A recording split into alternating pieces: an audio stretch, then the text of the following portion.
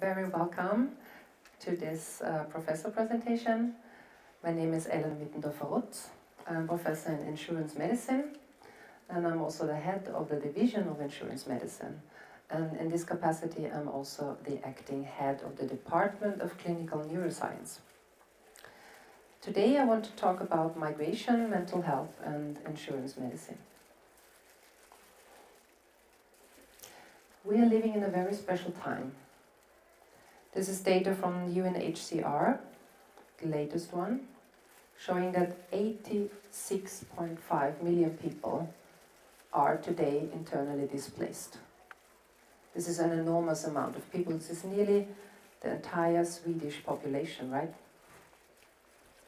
Of those, 40 million are internally displaced, 25.4 million refugees, and 3.1 million asylum seekers. An enormous amounts of people, as I said. And of course this makes something with our societies, with more and more our societies become multicultural. I was interested to compare this to other periods in human history, because of course migration is not something new, right? This is something which has been historical, of course, been the case. And I found this information during and after World War II, between 1939 and 1950, 30 million people migrated. So this is approximately half of what we see today.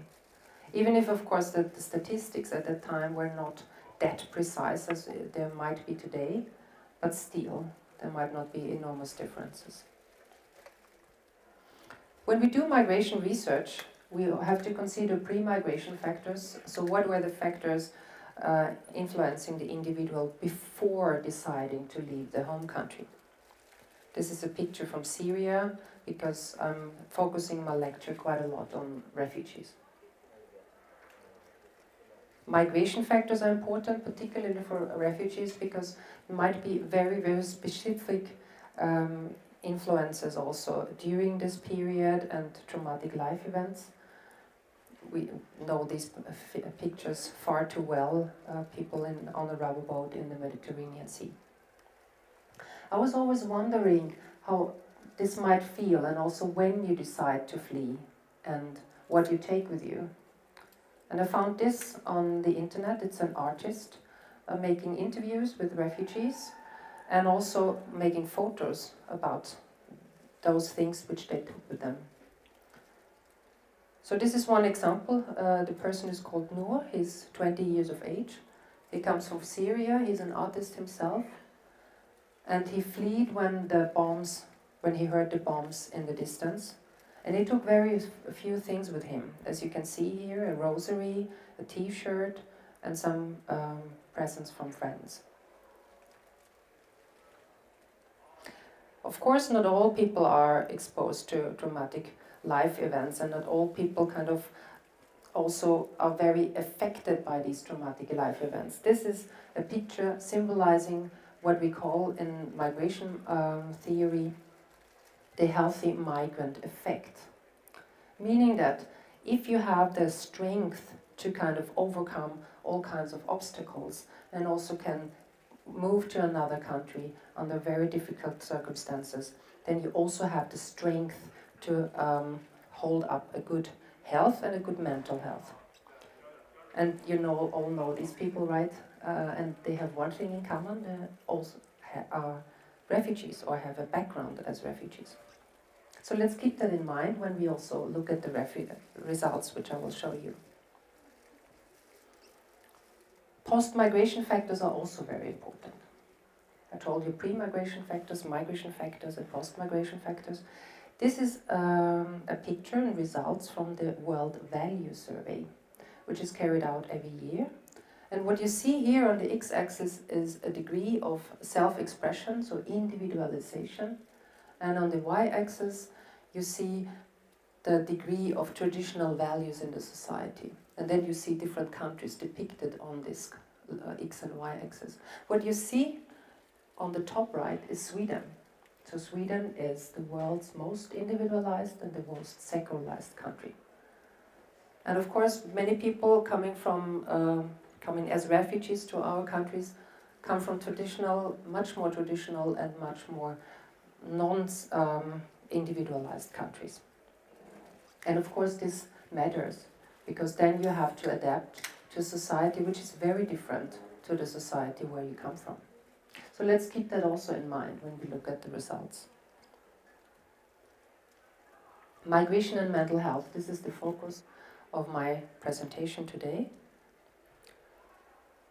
These are findings from different register studies, and we have been carrying out some of them on refugees in my research group. And what you can see here is the prevalence of diagnosis-specific healthcare, so this is specialized healthcare, among refugees compared to individuals born in Sweden for 4 years. What you can see is that depressive disorders, anxiety disorders and adjustment disorders are considerably more prevalent than in individuals born in Sweden. For example, 3% compared to 1.9% for depressive disorders. Bipolar disorder is much less frequent, and you can also see that there the differences are not that strong. The strongest differences are with post-traumatic stress disorder. This might not be surprising to you. We all know that this is a disorder which might be kind of most prevalent in refugees, and the difference we see here is approximately 10-fold difference, and we see that also in different studies from other sources, not only from specialized healthcare.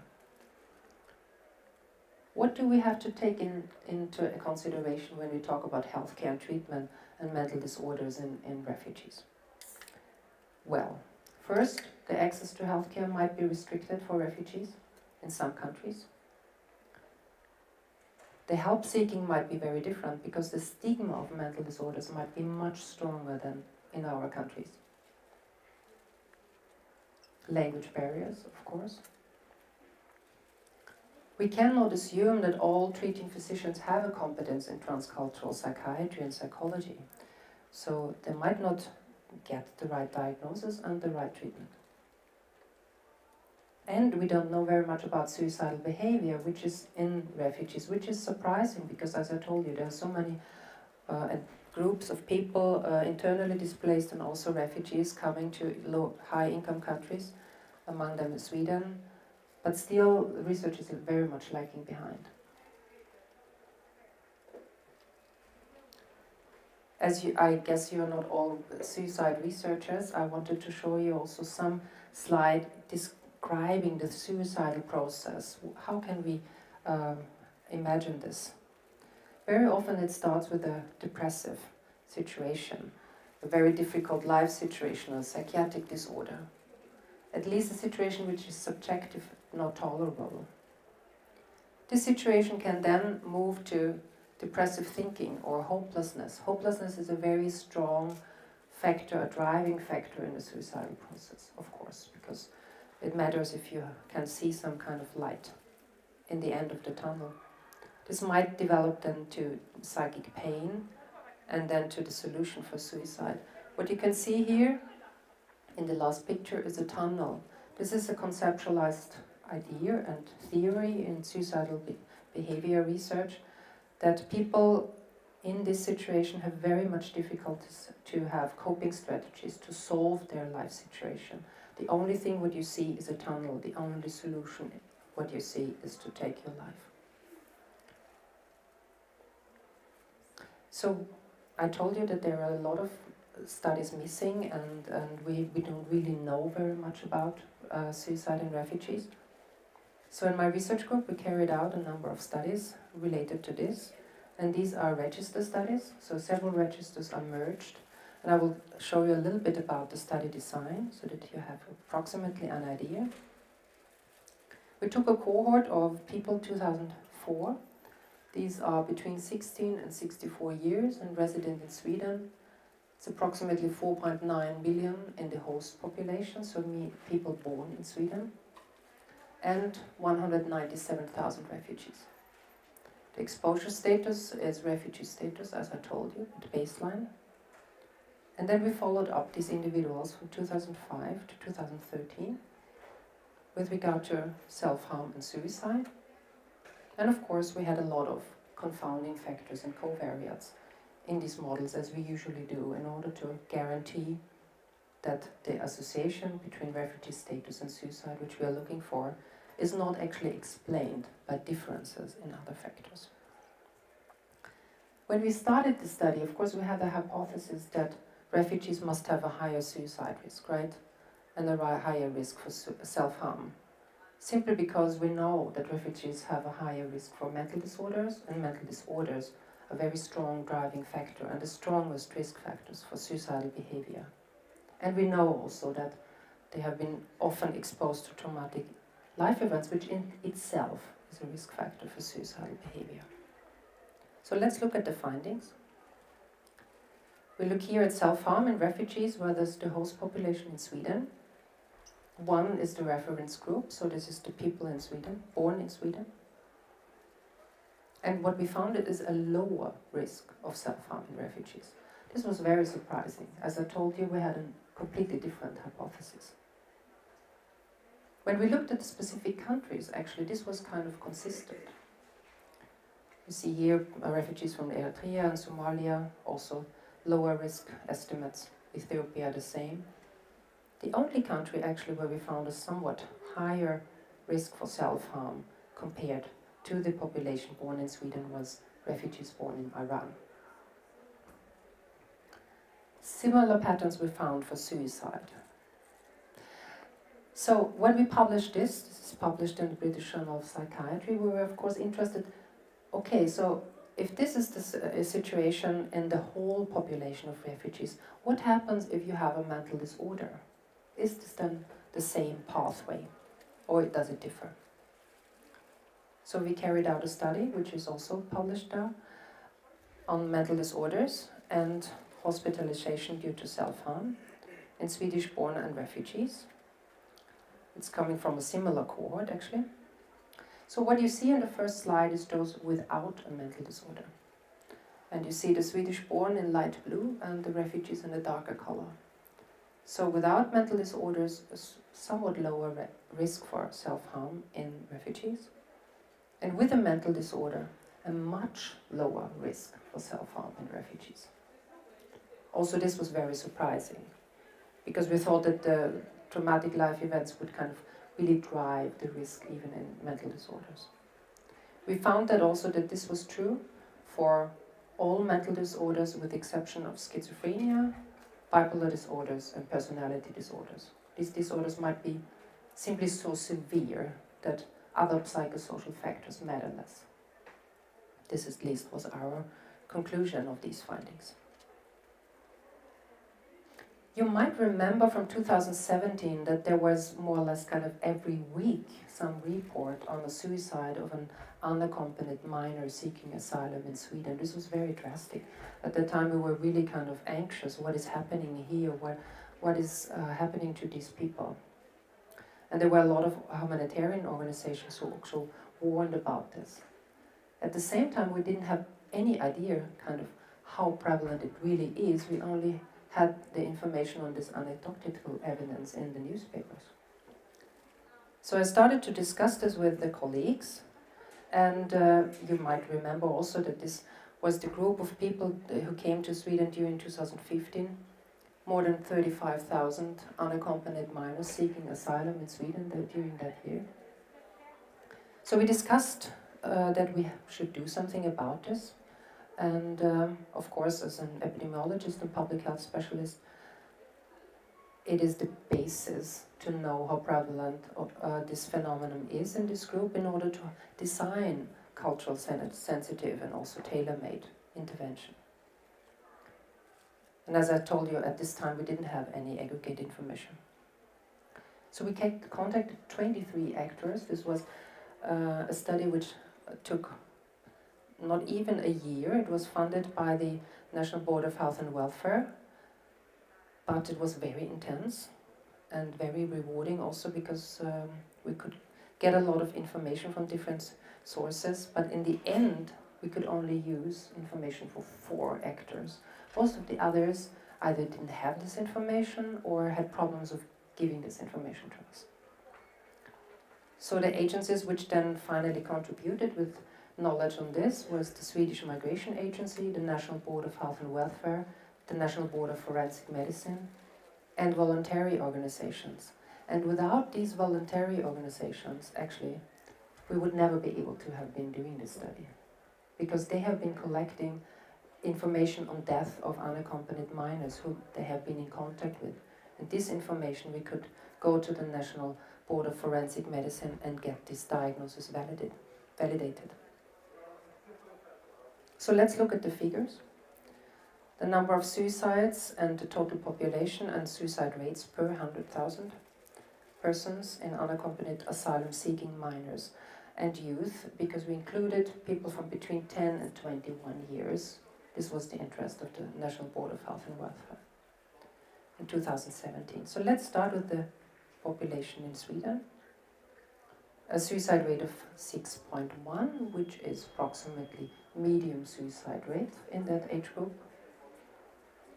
And then we looked at the unaccompanied refugee minors seeking asylum. This was 41.2, which is an enormous suicide rate in this age group.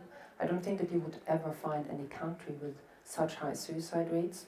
You would have to go to specific areas with very vulnerable groups to find similar rates. So of course this was very alarming, and at that time we were discussing very much also with the media and with other agencies. What could be the reason for this?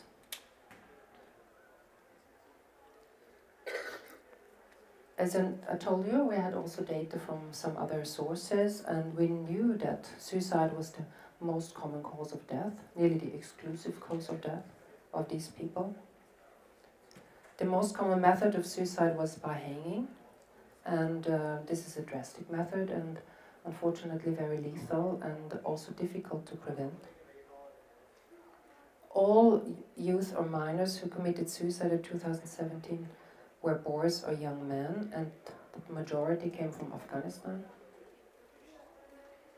All had traumatic life events, and not only one. It was really one after the other after the other.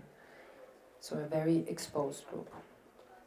All who committed suicide in 2017 had actually applied for asylum in 2015, so all had waited at least 2 years for their decision on their asylum application, which is a long time.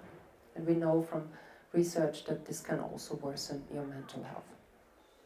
So what we told also the National Board of Health and Welfare is that this is really a vulnerable group. We really have to monitor their suicidal behavior for the years to come, and we actually have to do something immediately, because if you see figures like that, you probably don't have to wait in order to see that it is similarly high the year after. You just have to do something.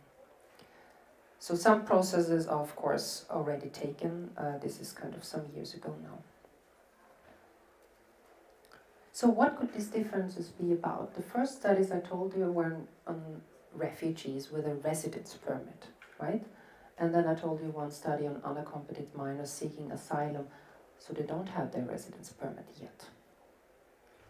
So one explanation could of course be the culture and the religion, which contributes to how you kind of perceive mental health disorders, and how you, how you look for health, and how much these mental disorders are affected with stigma. Culture might of course also have an effect on the individual's attitudes towards suicidal behavior. And if a person acts on suicidal behavior, if you decide to kind of not only have these thoughts but also act upon them. Most of the countries with lower suicide rates were actually from Muslim majority countries, so religion really might play a role there. And then there might be protective factors, which we don't know very much about, because I told you that research is so limited up to date. Which might be social connectedness and resilience. But we have to keep in mind that there are specific risk groups, and these are the asylum-seeking unaccompanied minors. I'm now also involved in a study on looking at asylum-seeking unaccompanied minors in Denmark in order to compare if they are equally vulnerable in another country as in Sweden. I told you, or at least the title implies that I will not only talk about migration and mental health, but I will also talk about insurance medicine. My professorship is in insurance medicine, and not everybody might know what this is, so I took here a definition from the Cochrane Insurance Medicine Collaboration. How they define it is insurance medicine covers medical assessments and interventions for all types of insurance schemes that involve health aspects. For example, sickness allowance or disability pension for health-related incapacity to work. So you have to have the disease, and this disease must have led to work incapacity. What this research is very much about is to understand pathways to work incapacity and also prognosis after long-term, for example, sickness absence, but also to understand and to develop intervention models so that we can get people back to work who have been on sickness absence for a long time. Mental disorders are to date among the main reasons for work disability. That's why this is very important. Actually, in nearly all OECD countries to date, mental disorders are the driving forces of people not being in the labor market any longer. It's no longer musculoskeletal disorders, it's mental disorders today. And the proportion of mental disorders among all people with work disability, meaning sickness absence and disability pension, has been rising. In Sweden, in some 10-15 years, from 25% to 50%, an enormous rise. So these are the driving forces today, that people cannot work any longer. Of course, you can see here work disability as the social consequences of the disease, which obviously has a strong effect on your life if you cannot be part of the labor market any longer. The main diagnoses of work disability, meaning sickness absence and disability pension, are common mental disorders. And here we often mean depressive and anxiety disorders. In Sweden, actually, it's 95% among those sickness absent have a depressive or an anxiety disorder. And the literature regarding mental disorders in refugees is also very limited. Actually, when we started with these studies, we could not find a single study on refugees and work disability. And again, very surprising, our societies have been changing, and I think that we need the evidence in order to have a better understanding. Now we have been producing 2 studies, and I will show you a little bit about this, and we are carrying on many more. But a little bit to the background. Why do mental disorders have an effect on working capacity and on the social functioning? In order to explain this to you, I want to show you some parts of a film made by the World Health Organization. I can very much recommend this. It's a beautiful film. It's a comic film.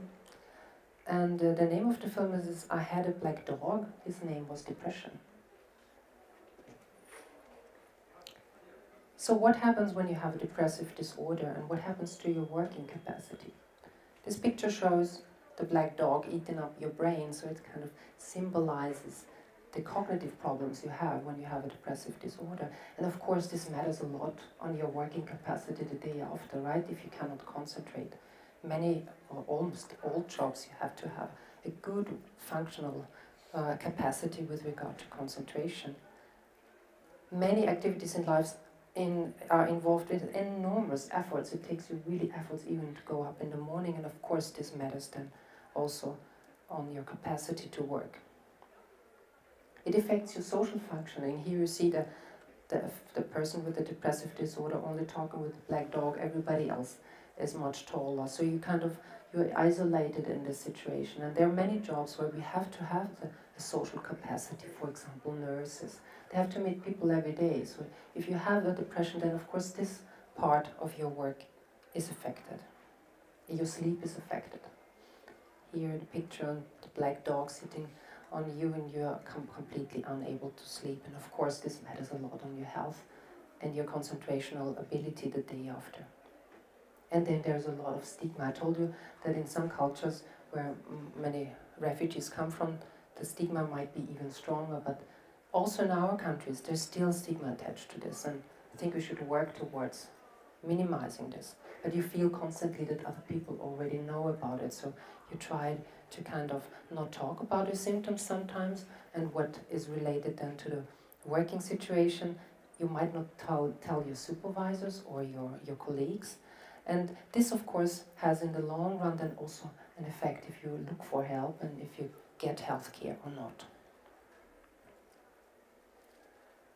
So what I think is important in insurance medicine, to have a perspective on the labor market when we talk about refugees. Not only sickness absence and disability pension, but also unemployment. The reason being is that our sickness absence scheme in Sweden allows you only to get sickness benefits related to sickness absence when you're in the labor market, when you have a work, right?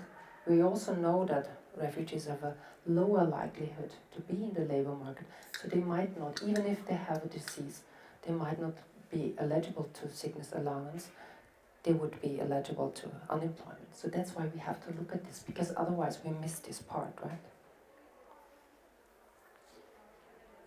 Some of the determinants of labor market marginalization among migrants in the host country, for example in Sweden, are of course, as I told you, the definition of the social insurance policy and the labor market policies. The socioeconomic status matters a lot, the degree of education. Of course, your level of morbidity, the mental disorders or comorbid disorders, the area where you live, and of course also discrimination, unfortunately, and language barriers. And the political and the labor market situation in the host country when you enter the country, because it matters if you come to a host country which has a period of high unemployment or not, if you arrive. So let me tell you a little bit about some of the findings which we have up until now. Refugees have a higher risk for long-term unemployment, approximately 2.4-fold, long-term sickness absence, approximately 10%, and disability pension, 4% increased risk compared to the native population. So the strongest effect is, of course, on unemployment, as I told you. The highest risk of unemployment in refugees are in those from Syria, Afghanistan, and Somalia, and the highest risk of work disability in refugees from former Yugoslavia, Iran, and Iraq. Refugees with a longer duration of stay in Sweden, so more than 10 years, have a lower risk of unemployment. Of course, the longer you stay, the more you know the situation, the more you can come into the labor market, and the less you are exposed to long-term unemployment any longer. But the opposite is true for work disability. Maybe also due to the reasons that the more you come into the labor market, the more you're also eligible to get these benefits. It is also interesting in this context that all-cause mortality, it's not only suicide in refugees which is lower, but all-cause mortality is also lower. So it's interesting that these social outcome measures of mental disorders like work disability are higher. So there must be some kind of driving process on a more social level and not on the health level only, which we have to understand much better in the future. What we also found is a strong interaction between mental disorders and refugee status with regard to subsequent disability pension, so meaning leaving the labor market due to work disability. And this looks like that. You see here, again, the same colors, the Swedish-born and the refugees. The Swedish-born with no mental disorder have a hazard ratio of 1, and the refugees with no mental disorders have a higher risk. But if you have a mental disorder, the risk difference is very much larger. So we're still trying to understand this. Mortality risk lower, but the disability pension risk much higher when you have a mental disorder. So what happens? And this includes some of the research questions which we will have in the future. So what do I think we have to do is to have a transcultural perspective in insurance medicine, but also, of course, in psychiatric epidemiology, which we already have, but in insurance medicine we don't have it. We have to understand more about the diagnostics and the differences in the clinical manifestation of symptoms between cultural groups. And we have to understand more about these cultural differences with regard to assessment, workability assessment, for example. And this we have to know, because otherwise we cannot develop cultural sensitive treatments and cultural sensitive intervention methods. I would like to finalize this presentation with telling you a little bit about big study consortium which we are carrying out in my research group right now with 5 different other universities. It's called REMAIN, on refugees, minors and integration. What we want to do is to look at the comparative effectiveness of antidepressant treatment in young people with a refugee background and those born in Sweden. Do they work in a similar way? Are they used in a similar way or not? And we want to test an intervention method which is called Problem Management Plus, which is a cognitive behavioral based method and delivered by lay therapists. And then we want to compare this between the Netherlands, Denmark and Sweden. With PM Plus we have been already starting now in Amsterdam, and if it works, we also are interested in testing this in Stockholm. This is a method which has been shown, at least in low-income countries, to work. Some of the co-authors here are included in the REMAIN project, which I told you about. This is an example from Pakistan, and now we want to take this method to our high-income countries and see if it works on young people and on refugees. This is only to symbolize how important it is to understand the complexity when we talk about insurance medicine. We have to look at the individual perspective, at the healthcare perspective, but also at the work situation and the political and all the legislation parts. And of course, seen in a societal context. If we don't see that in this multifactorial perspective, we lose quite a lot of information. So what I want to really kind of postulate is that we need transcultural insurance medicine, and we have been now working quite strongly in order to kind of educate this field. And why do we need this? I think we have to open a transcultural paradigm in insurance medicine, and also in suicidal behavior research, which is not there either. And this we have to do to meet all the challenges we have in our contemporary societies with a lot of different cultures, and to understand all these differences is extremely important. And with this I want to end this presentation. Thank you very much for listening.